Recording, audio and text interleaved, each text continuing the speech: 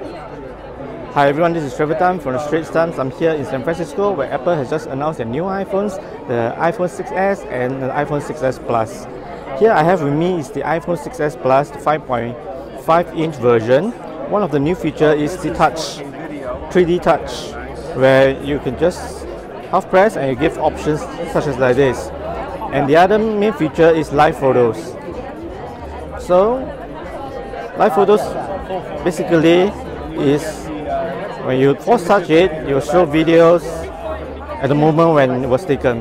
The camera is being upgraded to 12 megapixel and could take live videos. It captures the moment before and after when you press the shutter. And we look forward to a full review of this new iPhone. Thanks for watching. iPhone 6s and the iPhone 6s Plus. Here I have with me is the iPhone 6s Plus, the 5.5-inch version. Hi everyone, this is Trevor Tan from the Straits Times. I'm here in San Francisco where Apple has just announced their new iPhones, the version.